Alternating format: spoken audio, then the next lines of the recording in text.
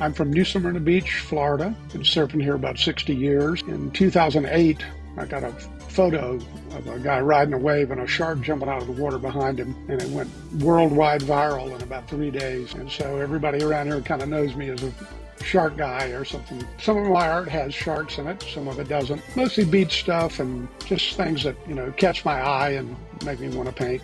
I would say probably John Severson, Rick Griffin, Winslow Homer, and just about anybody that blows me away when I see their stuff. Well, I kind of like working in all kinds of stuff. I do oils and acrylics and watercolor, alcohol ink, pen and ink, but I've been working in digital for many, many years. I started in Photoshop 25 years ago. Lately, I've been working in Procreate on the iPad. Totally amazing what you can do.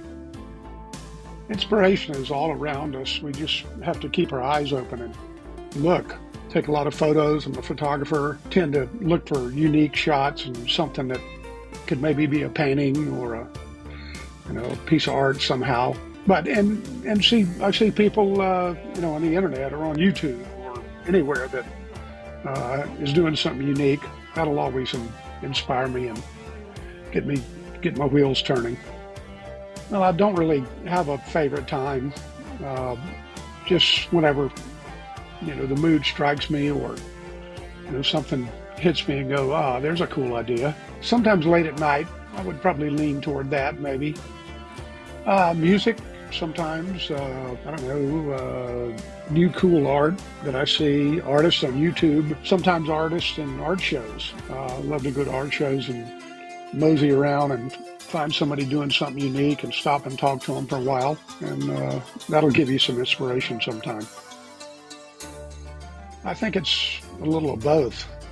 As the sport part of it, if you surf competitively, which I did for many years, you got to have that whole thing together and be able to calm yourself down and have a good time out in the water and end up ripping waves apart when your nerves can't get a hold of you. You gotta be able to get rid of those nerves, which is definitely a sport thing. And then improv of riding waves and style is definitely the art form part. You can see somebody who's got a great style and it's almost like a dance on a wave.